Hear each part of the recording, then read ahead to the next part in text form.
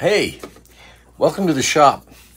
I wanted to talk to you guys about this vise that I'm using because what started off as a nice simple vise that I enjoyed using, and when I started researching the vise was when I received a second vise that's very similar to it, but instead of being made by Stanley as this and this one is, it was made by Champion out of Geneva, Ohio. And I realized the similarities in them are so great that I was surprised that they both manufactured this vise. So at any rate, this happens to be a vise that I really enjoy using, and it serves specific purposes that I want to get into, and let's talk about them.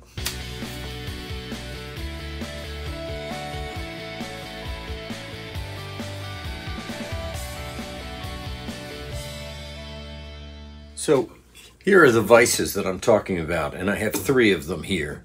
This is a Stanley version, this is a Stanley, and this is a Champion out of Geneva, Ohio. So first of all, let me show you why I love this vise. It's a very simple vise, actually. It's got a lead that goes through here that keeps it straight, and then it's got the screw thread that tightens it down here. So they're running parallel. And as you can see, the shape of the vise is an L shape, and that's so that it can fit onto a bench. So you can put it onto a bench or a sawhorse. You could put it onto the top of a sawhorse like that, which would create two things. You could put a board in there and plane it on the sawhorse, or you could take a door and stand it up here at the end of the sawhorse, and that would help keep the door from pivoting as you plane it. A lot of uses, I believe, and one of the things that I love it for is that when it sits on a bench, it creates a flat surface in here. As you can see here, if this is on a bench here, then you can run a board and it be supported on the bench, but be held in place by this vise here.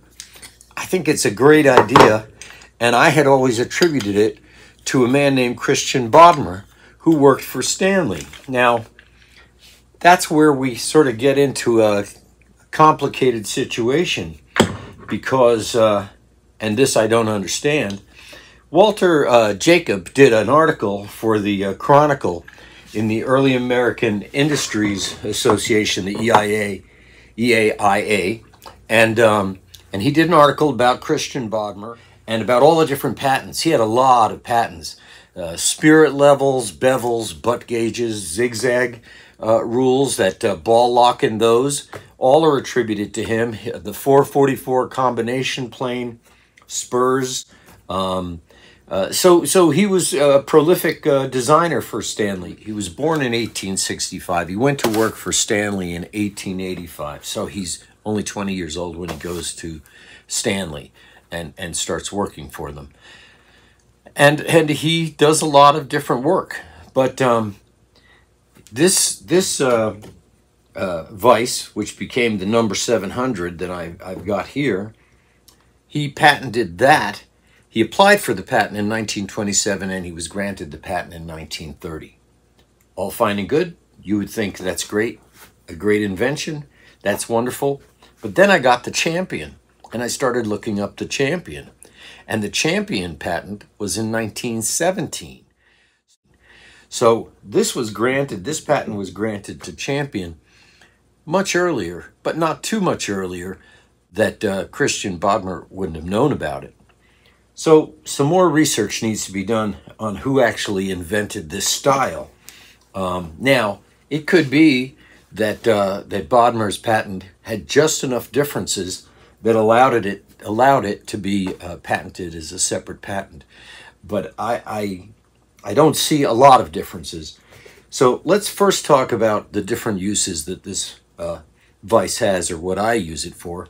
And then we'll get into looking at the three different ones. This, by the way, is a Stanley, and it's aluminum. And Champion also made not only this cast iron one, but an aluminum version. So all of that seems very strange to me, and I don't know who's copying who. Maybe nobody was, and I'm not trying to lay blame, but I think it would be an interesting study for somebody to make and to figure out who really is responsible for this concept, and then for the designs later and productions later. So let's get into the vices itself. So I've got these two attached to the bench. This is what I was using when we started the video, and this is one of the real reasons that I learned to love this vise.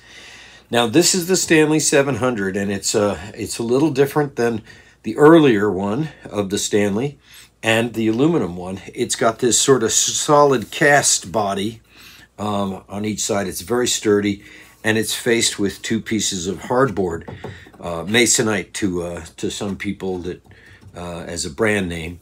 And I use it for predominantly this one for carving spoons, because what it allows me to do is it allows me to lock in the spoon and have it against this table.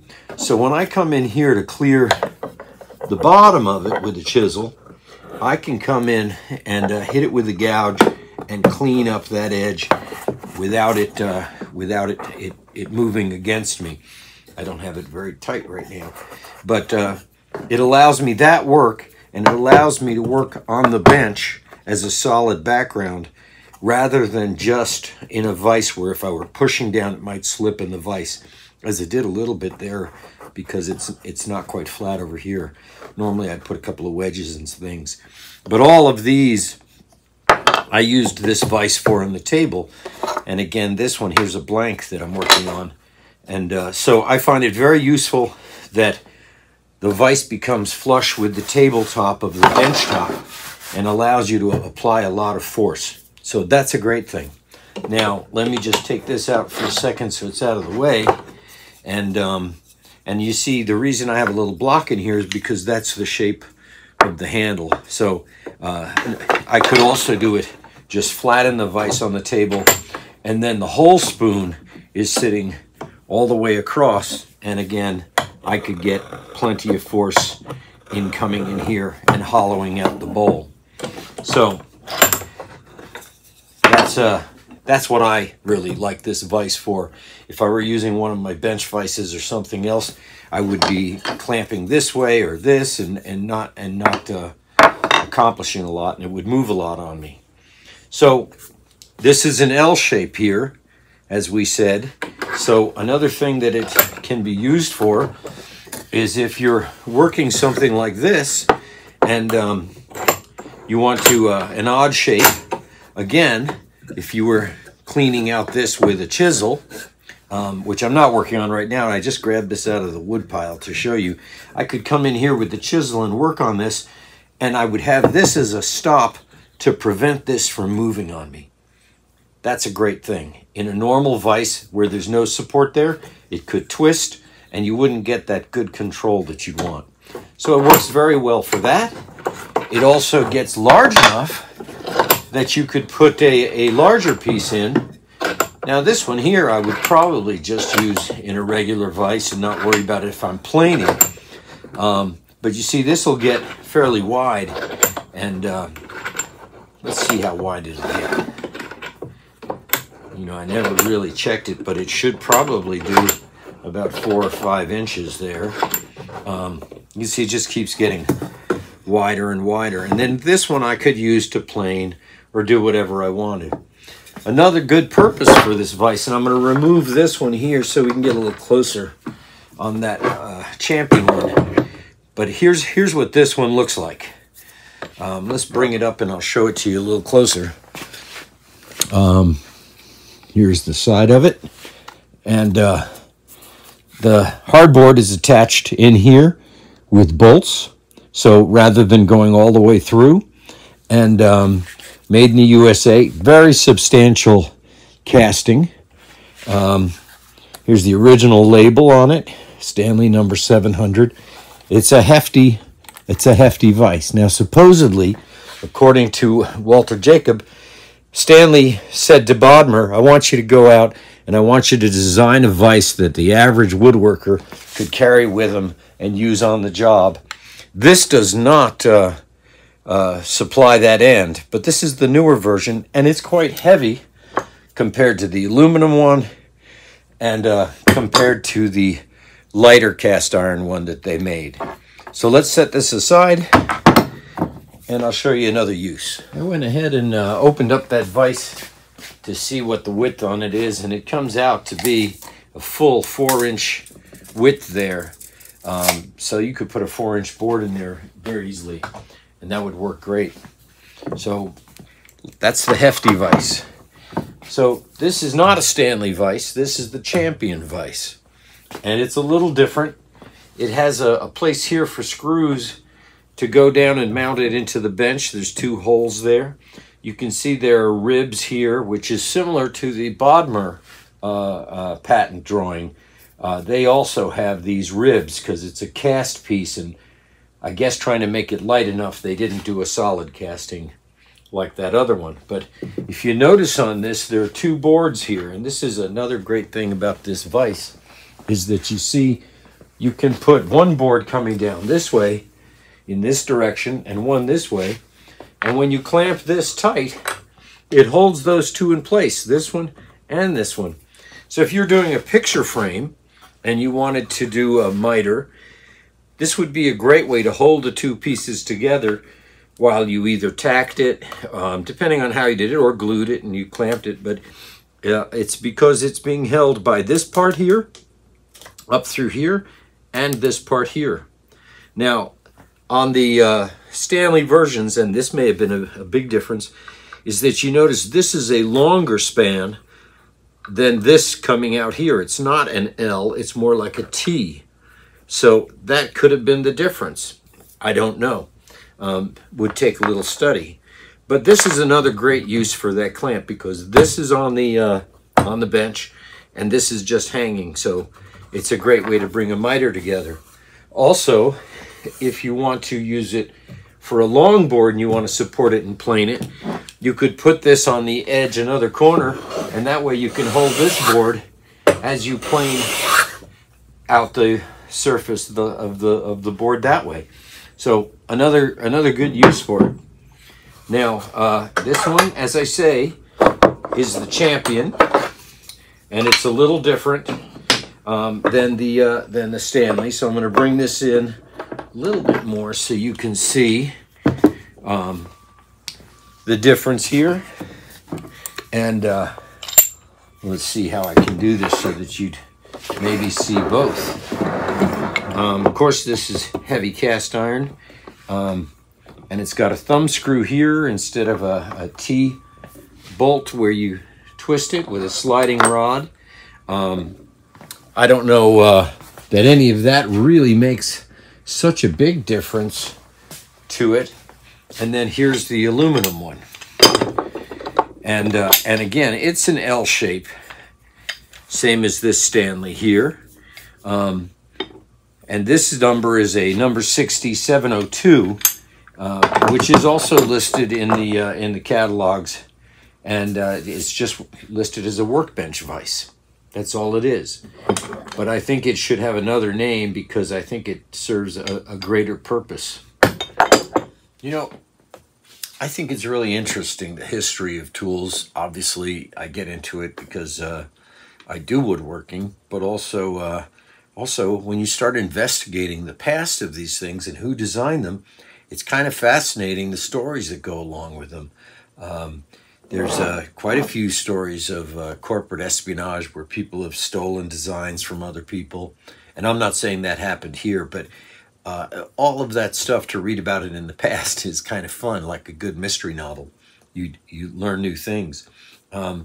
So here are the 3 that I have. This is that heavy Stanley, and there's no way to screw it to the bench, but it's a good hefty casting. It works very, very well. There's very little pivot to it and everything. Nice weight, good vise, and very simple to add to your bench, and then go on from there. This is the aluminum version, and the aluminum version has some interesting things. Whereas that hardboard was bolted into this casting, this just gives you holes for you to put whatever board you want in between here to face the 2 plates. and there are holes on this side. The strange thing, and I don't know why, but this side here has 2 holes, 2 holes, 2 holes. And it might be that a previous owner drilled these other holes for some reason. I don't know what, but that could be it. But this is a very lightweight version. And again, we'll clamp on the bench or on the sawhorse and work very well. This one did not accommodate any holes this way to put this part onto the bench, which is different, again, from the Champion. The Champion is a heavy cast iron. It gives you 2 holes here that are countersunk for you to apply this portion to a bench to make it a bit more permanent if you want it, which these don't have. It has this T shape rather than the L. It's got its Champion name here, the patent applied for. This is an early one, so this is before the patent was accepted, but the patent was accepted in 1917. And it has the holes on the sides for the cheeks so that you could apply a board. Another difference is that there are no holes to apply the cheeks this way. But if you made the cheek in an L shape, this would float, and that would work out fine. There's no real reason for it. But it is just one more difference in them. And those differences could accommodate the patent office accepting Bodmer's patent 12 or 15, 17 years later. So it's interesting to learn about these tools. It's great joy to use them still. They all work well. A little lighter weight, nice heavy duty, a little rickety, but still heavy duty and will hold everything tight. So they're fun.